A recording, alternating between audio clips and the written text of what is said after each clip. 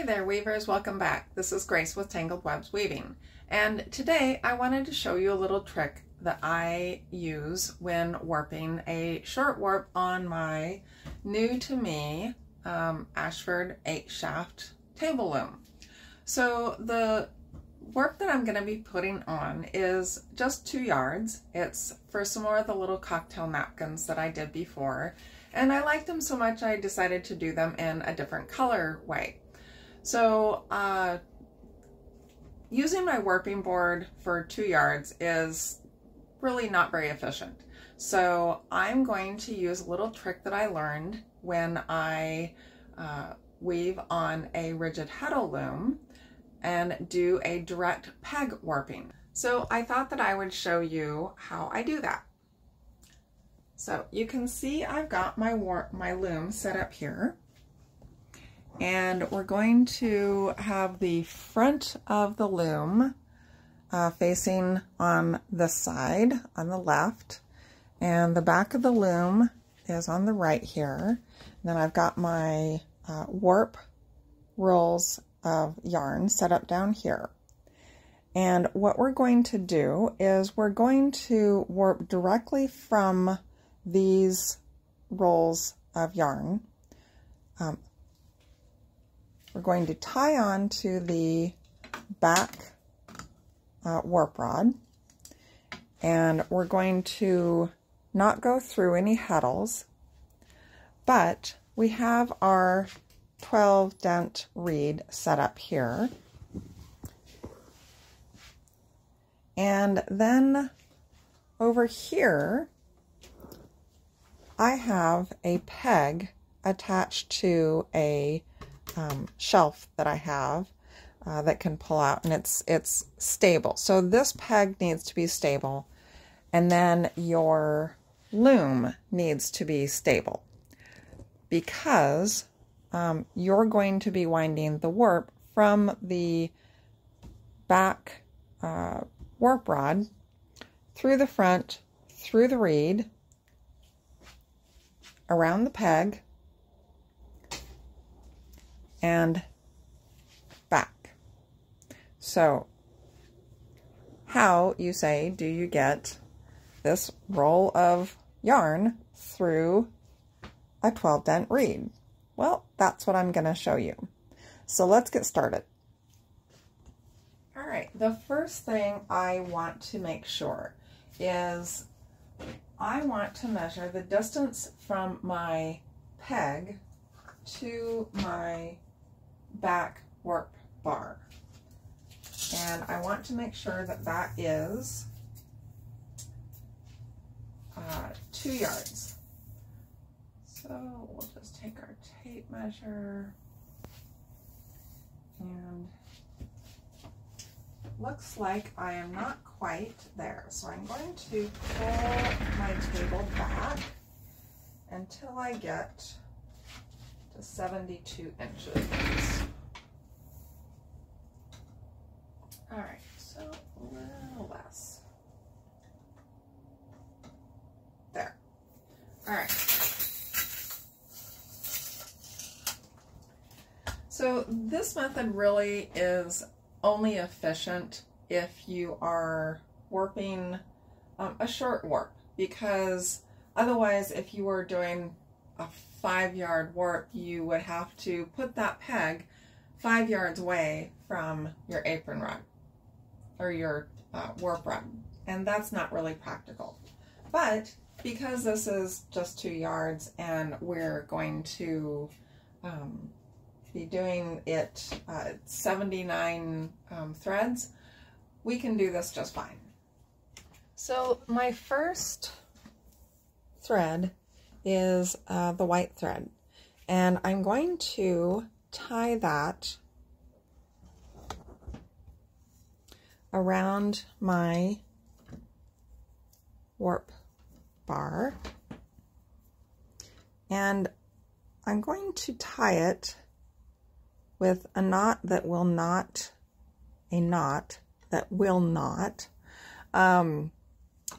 tighten up on me, but I want it big enough that I can slip my scissors through there and cut it when I'm done. So I'm going to take the first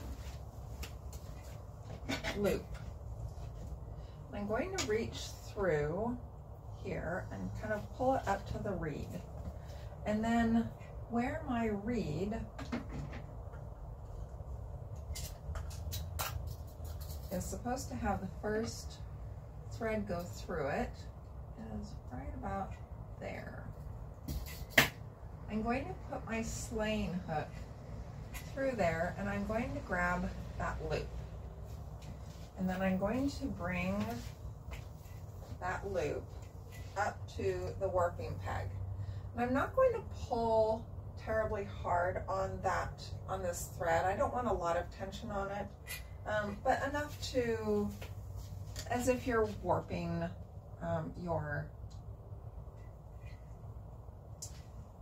on a warping board. So now I come back to the work bar and my thread continues down to my roll down there, and I'm going to go over the work bar and come under it and pull that through to the reed again. So now I've got another loop.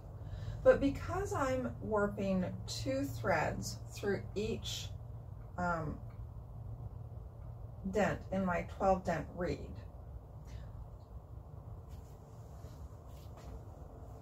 I want to double check and see if my pattern is 12 ends per inch or 24, because I can't remember.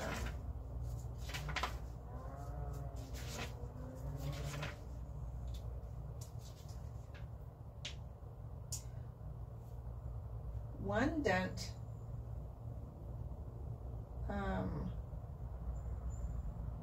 one end per dent. Okay, so if it's 1 end per dent and I'm putting 2 ends in each dent, I need to thread this through every other dent. Okay, so we take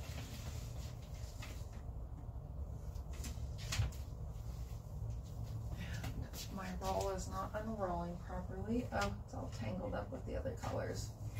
All right, that didn't work very well.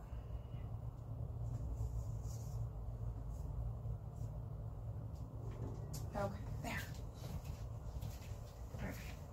So I come back down here. Now I always want to go around the warping peg in the same direction. So I am going to go from left, which is secured, to right, which is unsecured. And just like when I do it on the warping board, I don't overlap my threads, I keep them stacked. So then I come back here and I'm going to do this 9 times so that I have 18 threads.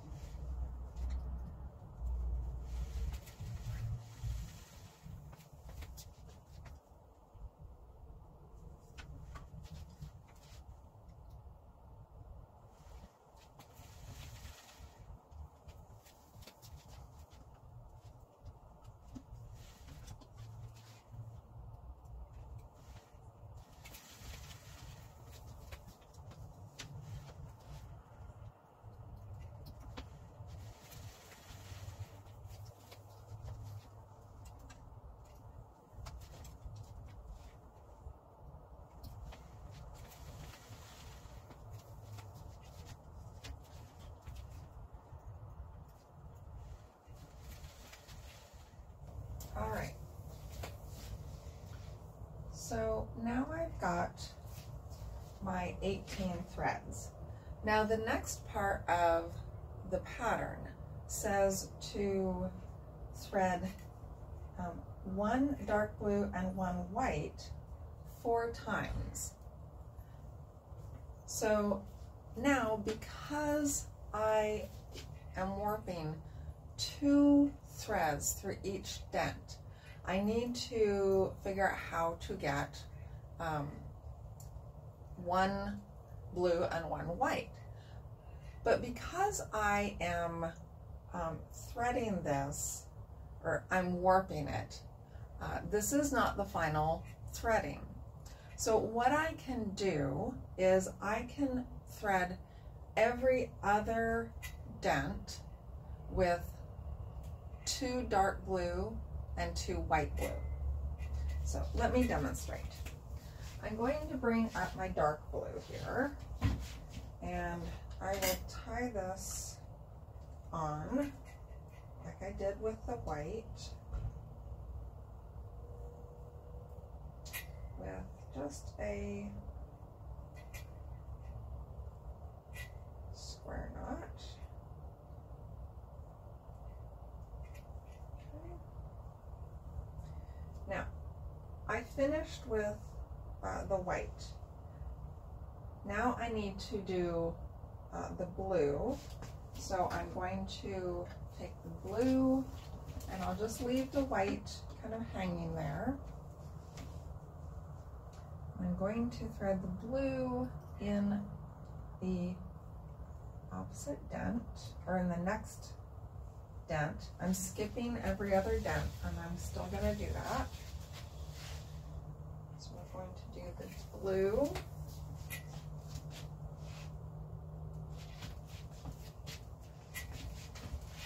And now I'm going to let the blue sit here. And I think I'm going to kind of tuck it under something so that it doesn't get caught up. And I'm going to take the white and I'm going to pull it through.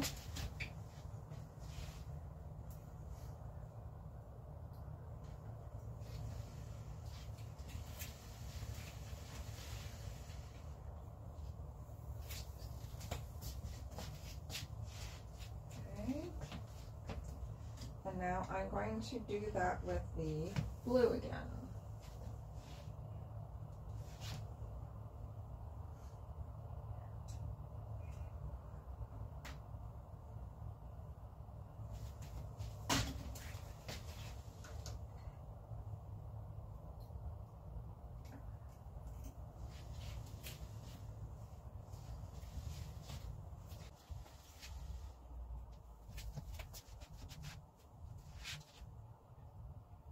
And then the white.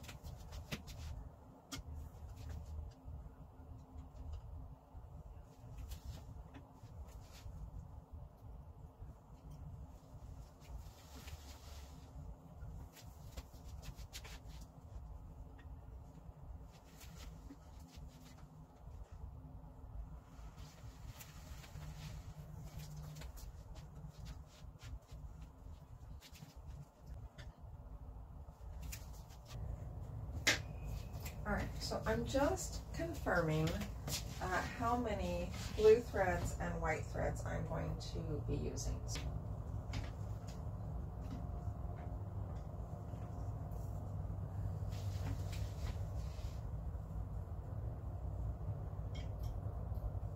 Because of how they're distributed, there are 3 more white threads than blue threads in this section.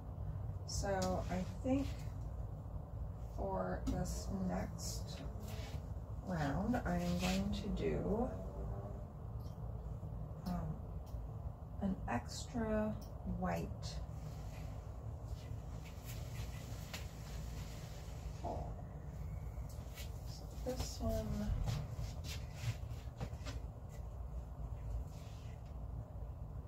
and instead of doing blue, I will do white.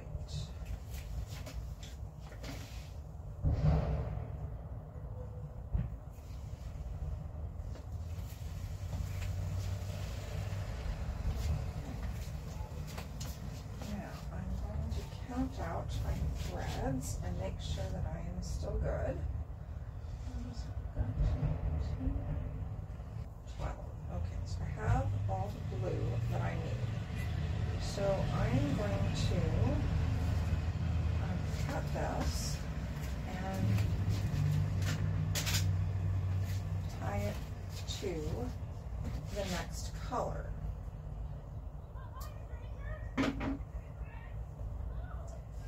Is my light blue.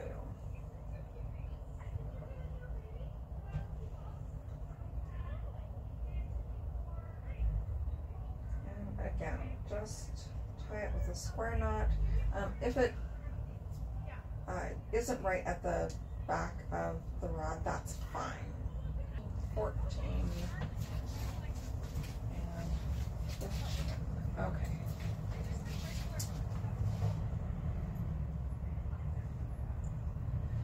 So because there is an odd number of threads here,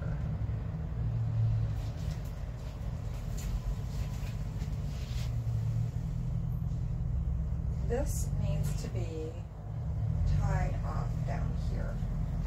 So I'm going to wrap that around a couple times.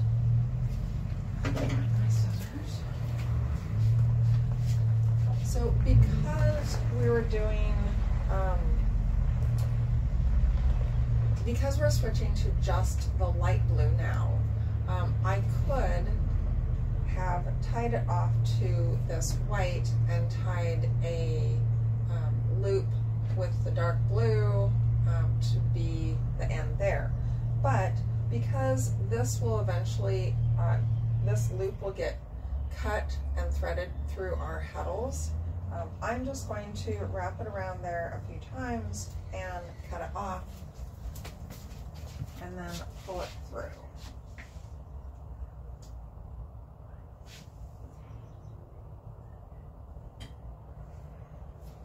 So we're done with the dark blue, we're done with the light blue, or with the white, and now we will just continue on with the light blue. And we'll do 34 threads of the light blue. And again, every other dent.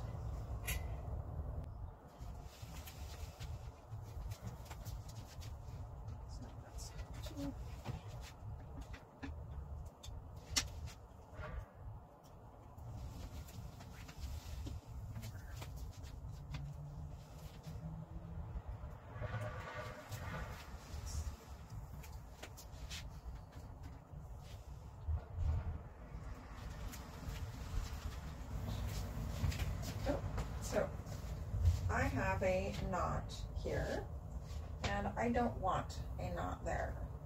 So what I'm going to do, I don't want a knot in the middle of my work, so I will cut that little guy off and wrap that around there like we did the white one. actually. I lie. We're going to take and we're going to tie it so that the knot is down here at this end, all the way at the end.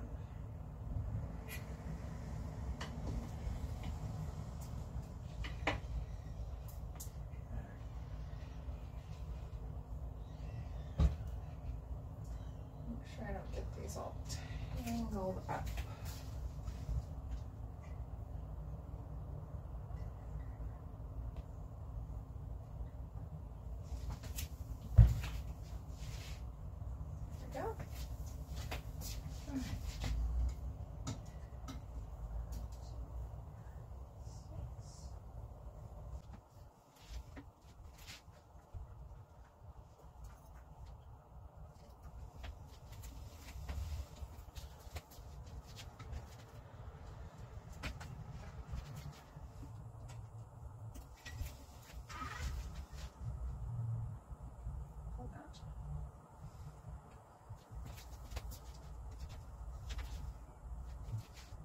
So the nice part about doing it this way is that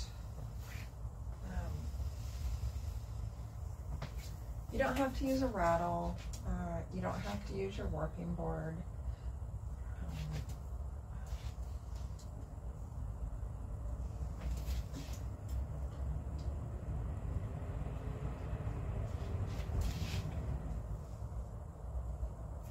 And once you get this part done,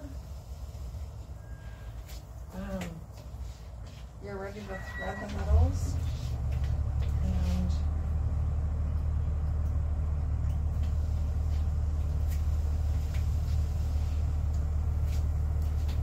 tie it up.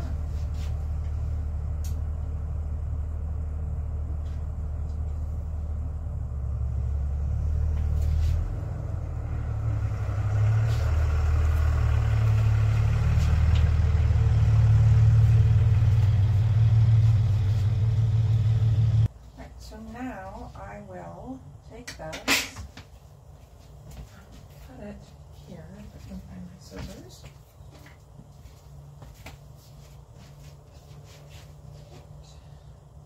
So cut it down here and then just tie a square knot.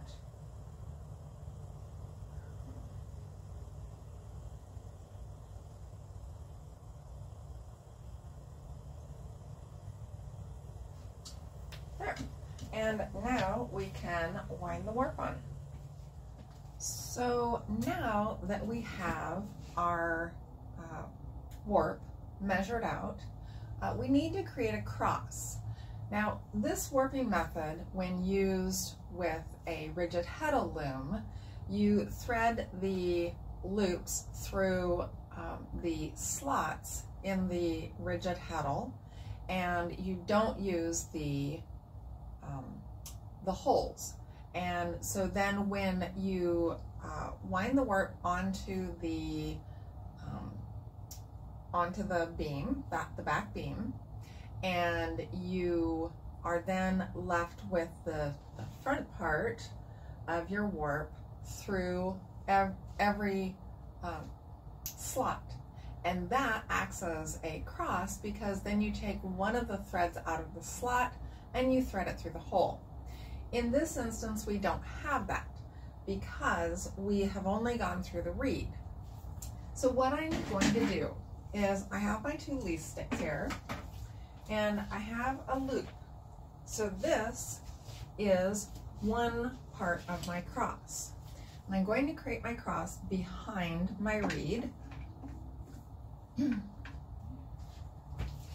Now, what I'm going to do with the second leaf stick is, each thread that is through the reed, one thread is 1/2 of my cross. So what I'm going to do is, I'm going to take, on each one of these, I'm going to take the top thread and cross it over the bottom thread. So let's see if I can get a better picture of that. All right, So I'm going to take this first thread, these first pair of threads here, and one of them is naturally the top and one is naturally the bottom, and my least stick back here is showing that also. So I'm going to take the top one and I'm going to cross it down to the bottom towards me, and that will create a cross in back, and I'm going to put my least stick in there. Okay, now I'm going to do that with each successive one.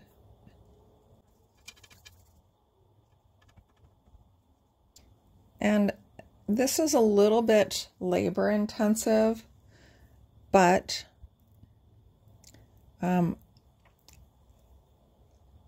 in the long run, it's faster. I could probably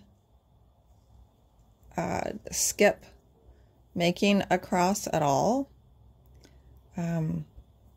It's a fairly simple warp, but I thought I would demonstrate how it's done for you.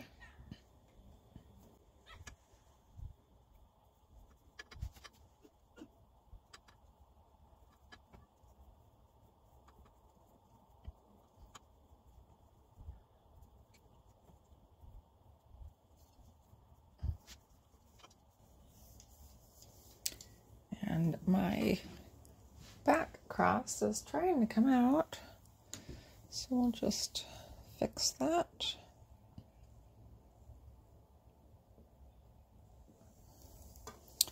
There we go.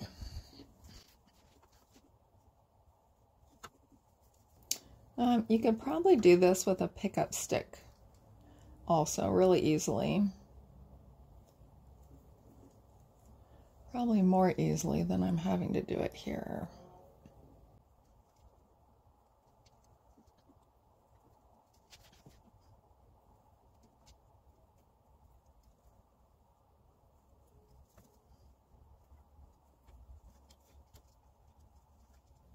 And if I go back behind the reed here, and I realize that I'm probably blocking the camera, but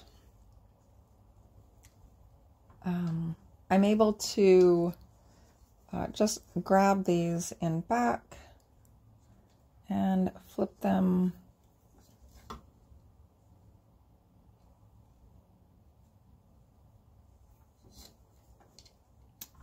there we go. Okay, so now I have a nice little cross there. So we'll go ahead and put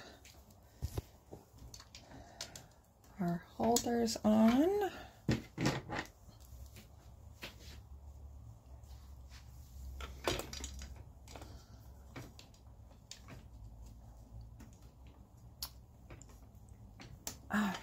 There. All right, so now what I'm going to do is I'm going to double check that I have the correct number of threads in each color before I wind on, because once I wind on, I'm kind of committed to that number of threads. So I'll go ahead and check that and then we'll start winding on. Okay, so now I have checked all my threads, and it was a good thing that I did check because I was missing about half of the light blue ones. I'm not quite sure what I was thinking, but that's why you double check.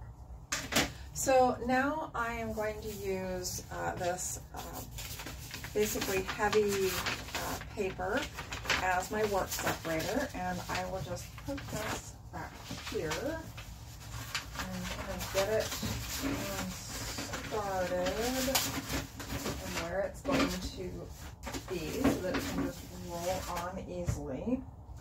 And I'm going to take this loop off of the warping peg, and when I do that, we're going to wind it just like we would normally wind a warp. So what I'm going to do is I'm going to control it here. I'm going to pull it up off the peg, and then I am going to chain it a little bit so that it stays under control and will not get tangled.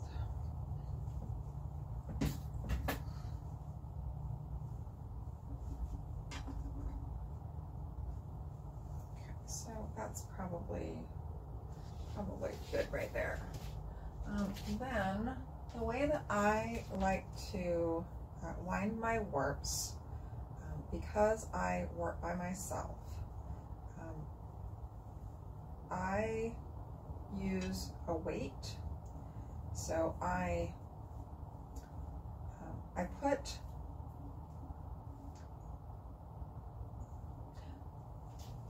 a looped cord around the warp here, and that will, the more weight that pulls on it, the tighter it will get. And I'm just going to actually take this all the way down here, and then I'm going to take one of my vitamin water bottles, and I'm going to create I believe it's called a snitch knot. So basically, if you take the loop like this and you put your hand in it, and then you grab the two legs and pull it through, it creates another loop that is self-cinching. I put that over the bottle, and so when the weight is on it, everything cinches up and it will not, it won't come off. So now we can come back to the back here, and I'm going to take the latch off, and I will start winding my warp on. And as you can see, this is such a short warp that I've already need to put this lower. So go ahead and take that chain out. Just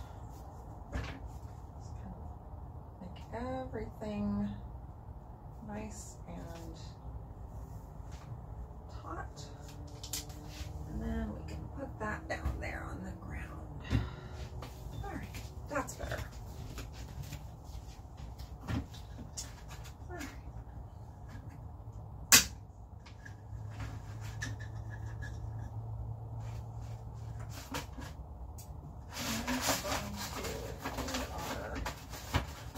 Separator paper in here.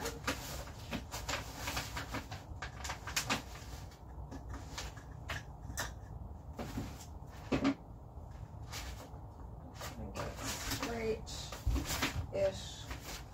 I'm always terrible at getting the work separator paper on straight.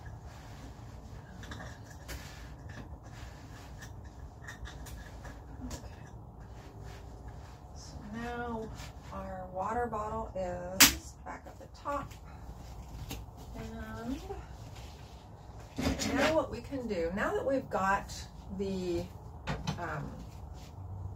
we were keeping these, the warping peg and the loom at a set distance, which was 2 yards, and now that I have it all measured out, I can move this to the other end of the table and let my warp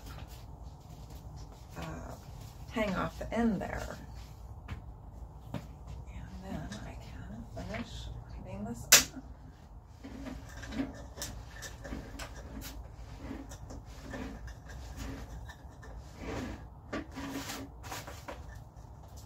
And I can see I got my separator paper really wonky, but I'm almost there, so it will be fine. All right, smooth the top. Go ahead and iron on a little bit more. And then right down, and then I can take the weight off.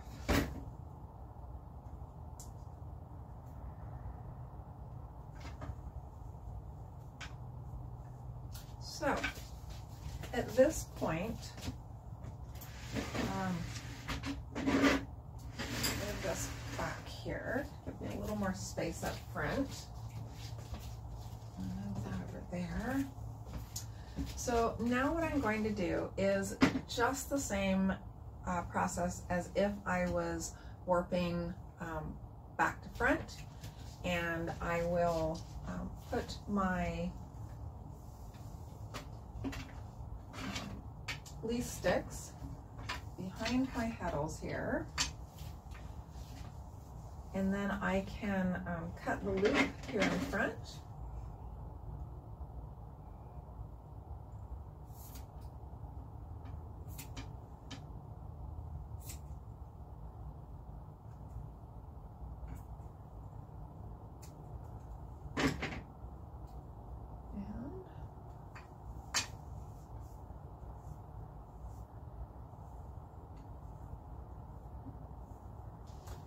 Pull these through the reed. And that one, that's just a knot. Okay.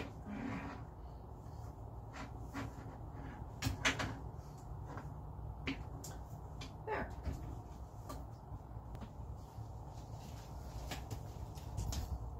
So now I can thread the heddles, thread the reed, and start weaving.